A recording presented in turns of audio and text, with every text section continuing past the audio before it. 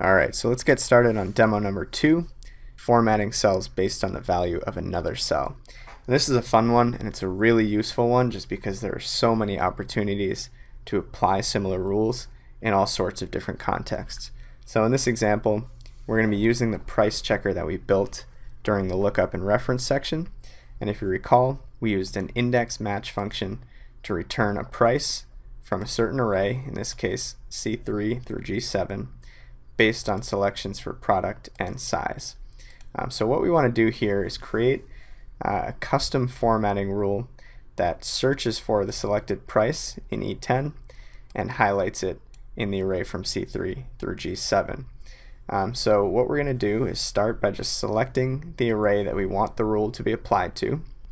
Go into Home, Conditional Formatting, New Rule. We're going to use a formula to determine which cells to format.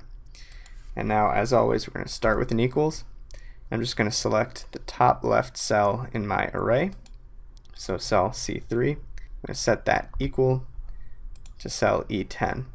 And I'm going to leave it like this for now, just to show you what happens if we leave the references fixed.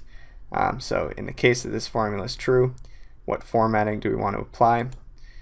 Well, let's choose a nice bright yellow and a bold font just to make the selection pop.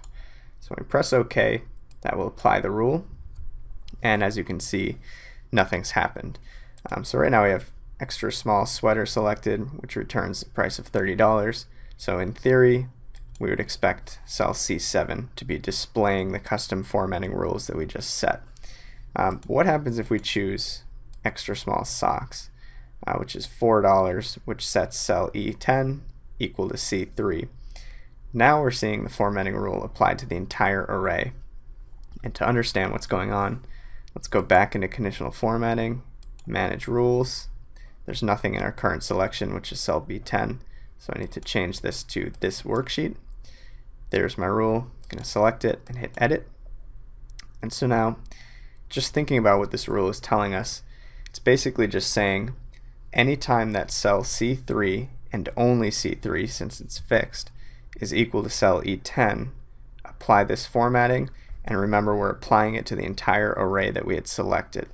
So Excel is actually doing its job, because in this case when I have extra small socks selected, C3 does in fact equal E10, so this formatting rule is being applied. It's just not working quite how we want it to. And the key is to remove the fixed references here, which will allow the C3 to shift to any cell, any row, any column within the array that we've set, now that it's a relative reference.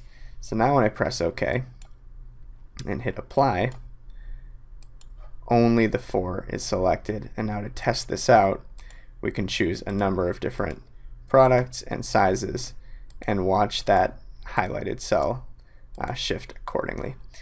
So there you go, just one example of formatting a cell based on the value of another cell.